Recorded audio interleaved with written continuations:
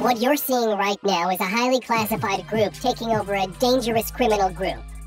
And trust us, that's just the beginning of the video. The next groups will shock you. And let's start with Delta Force. This is 1st Special Forces Operational Detachment Delta, elite special forces that are involved in counterterrorism, high-risk operations, and daring rescue missions. But don't tell anyone we told you, because the USA will deny these guys even exist. What we do know is that since Delta Force was formed in 1977 by Colonel Charles Beckwith, the group has been involved in many dangerous top-secret missions. Taking down a Somalian militia leader? Easy. Rescuing an army helicopter pilot? Easy. What else? What about Saddam Hussein? The group helped capture him in December 2003. For those of you who thought it was in the past, these guys recently took down ISIS bad guy Abu in Syria. What do you think you need to be in Delta Force? Big muscles? Maybe the fierce look? No. First, you need to be in any armed service. Then you pass brutal physical and psychological tests, which consist of... Okay, no one knows what it consists of because everything is classified. But that's not the end. Then you're taught to pass brutal marksmanship and covert tradecraft, CIA tactics like dead drops, where you pass secret information to another agent without getting caught, and other espionage methods during a 6-month-long course. You may think that's the most badass special group in the world. That might be true, until you hear about Russia's Alpha Group. Okay, they're terrifying. It's nothing you've heard or seen before. What they've done is the most insane fantasy of a sick person. We just can't mention it. Alpha Group was created in 1974 in response to the Black September attacks at the 1972 Munich Olympics, and first gained notoriety for leading the assault on the presidential palace in Kabul during Russia's invasion of Afghanistan in 1979. But it is the group's involvement in a 1985 hostage crisis in Lebanon that earned Alpha Group the reputation of being a vicious but effective counter-terror unit. On September 20th, 1985, the Islamic Liberation Organization took hostage 4 Russian diplomats in Beirut. The terrorists warned Moscow would lose all 4 Soviet captives if their demands were not met. When the terrorists took out one of the diplomats, the time for talk was over, and Alpha Group was sent into action. What really happened is not known, but many stories say that Alpha Group took hostages of their own, relatives of the terror group. And the rest of the details are too gory to tell here. But families of relatives received packages with... you know what was in the packages. Since then, Alpha Group has participated in several high-publicity missions taking down terrorists, insurgents, and kidnappers. As with other special forces around the world, Alpha Group participates in live-fire exercises and are known to shoot at each other, hoping their body armor holds, and shoot back and hit paper targets behind the guy that just shot at them. That said, Alpha Group shooting drills are considered one of the most dangerous in the world.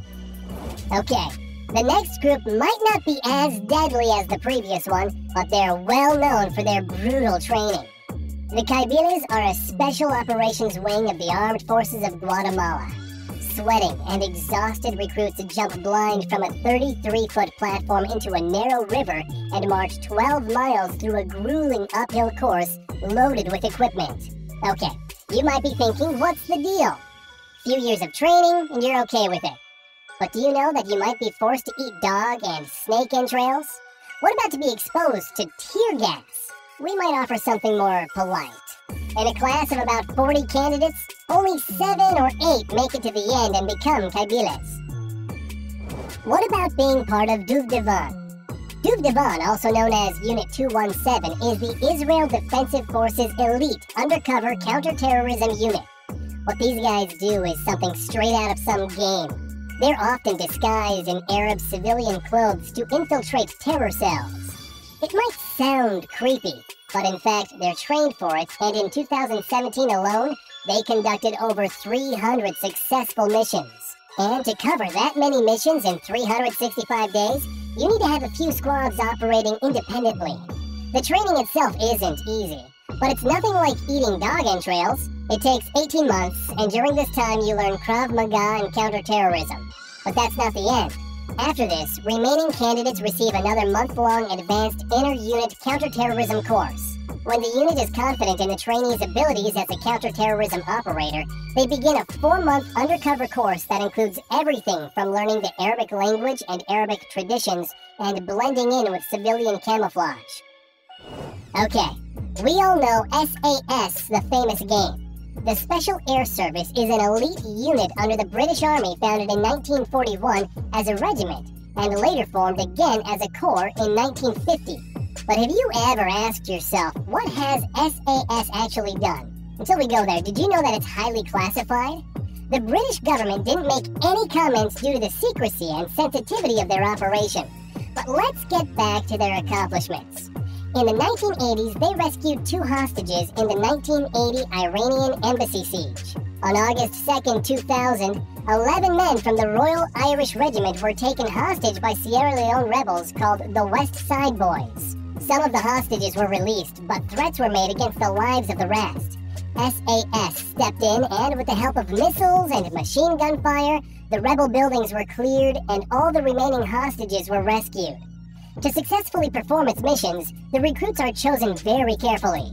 Among 200 recruits, less than 30 finish the training. That's because you need to sit up 50 times in 2 minutes, do 60 press-ups in 2 minutes, run 1.5 miles in 10 minutes and 30 seconds. If you're okay with it, then it's an 8-mile march in 2 hours while carrying 25 pounds of equipment. Then you'll learn some surviving skills, some week-long escape and evasion training, and that's it. Actually, no. We just wanted to make some pause so you can rest. Because at the end of training, there's 36 hours of resistance to interrogation. So these guys were added in Counter-Strike. And we have other guys that were featured there. GIGN is a special forces unit within the French National Gendarmerie, one of the 2 special police forces in France. In 1973, when most of Europe realized regular police could not handle terrorism tactics, GIGN was activated. Since then, they carried out more than 1,000 missions, freed more than 500 hostages, and arrested over 1,000 suspects. Each of the GIGN soldiers you see in service has passed 4 years of exemplary service, after which they passed physical, psychological, and medical requirements. And that's all we know, because much of it seems to be secret. Let's move to the east part of the world. Created in 2002, the Chinese Snow Leopard Commandos are known to perform major counter-terrorism missions. It has safeguarded dozens of major events, such as the Beijing Olympic Games, the Boao Forum for Asia, and China International Import Expo. But that's not the most impressive part. Their training is what makes me wonder how that's even possible. To be commandos, the recruits must complete more than 50 tasks, and training includes 200 push-ups, 200 sit-ups, 100 squats, lifting barbells 200 times, and carrying 77 pounds of gear for 6 miles with only a 4-hour rest every day. Most recruits are 18 years old, making them the youngest special forces on the planet. And these guys are known for setting some crazy records. Lai Jidong climbed 59 feet with a rope in around 19 seconds. Zhao Jinping can take out his gun, remove the safety, aim, and hit the target within 1.5 seconds. And Captain Liu set the record for climbing up to a 5th-floor balcony in just 6.07 seconds. Let's move even more east to Taiwan. There you'll find one of the fiercest special forces that's simply called Taiwanese Special Forces. Their training is secret. All we know is it takes just 10 weeks, so the training must be difficult. But that doesn't mean we don't have something for you. Check out the Road to Heaven, the final stage of the training. In order to become a frogman, candidates must crawl over 165 feet of jagged and sharp coral rocks in nothing but a pair of shorts and gym shoes. It all starts with a hard fall from standing to planking position, which immediately after, the recruits have to crawl through the rocks on the points of their knees and elbows while their comrades cheer them on with a "I don't feel pain" chant. The recruits must be made of stone. I would scream everything except "I don't feel pain." Along the path are 10 stopping points, where the recruit needs to stop and perform an exercise. And you know what's interesting? If an instructor isn't happy with your level of misery, they will tell you to go back and start again. So you better not mess with your instructor during the training. Then the instructors pour salt water over their wounds as a nice bonus. And finally, you're done. You've finished the course. Now you can wear this badass mask. Grazie. But wait, what about the guys on the Segways? In Chinese police, police officers in Chengdu City, China, have been given Segways as a greener and more efficient way to patrol the city's Chunqi Road shopping district.